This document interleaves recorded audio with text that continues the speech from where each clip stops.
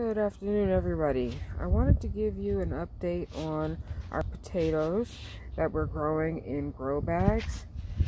We had a cold night last night. The temperatures got down to 34 degrees Fahrenheit, and the majority of our potatoes, the greens on the potatoes, fared well.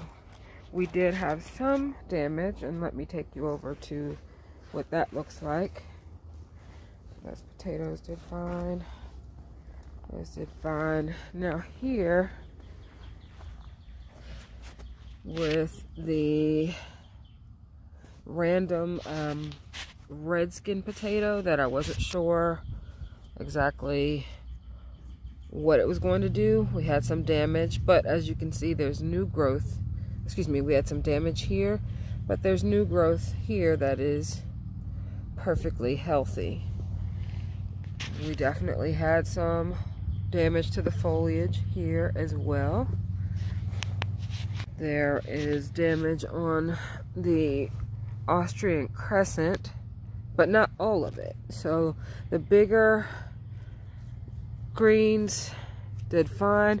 The ones that were a little smaller didn't do as well, but that's not the case all around, because in this very next bag, same variety, those smaller green tops are just fine. Same variety, separate bag.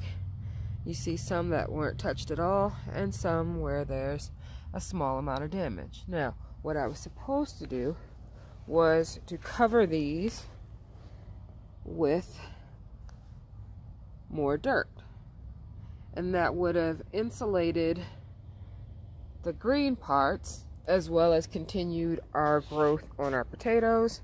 So that is what I'm going to do right now.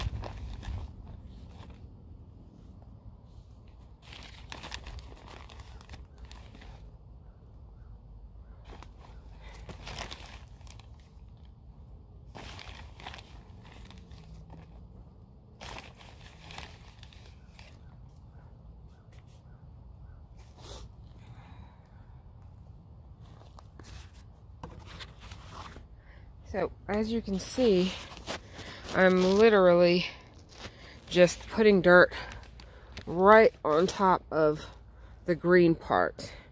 It seems a little counterintuitive, but that is how we get indeterminate potatoes to grow to their full potential.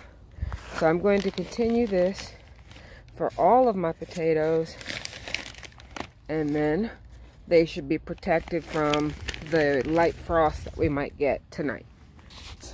If you have any questions for me, please leave them in the comment section below. And if you have any suggestions that you want to offer, I will take those as well. Until next time, happy gardening.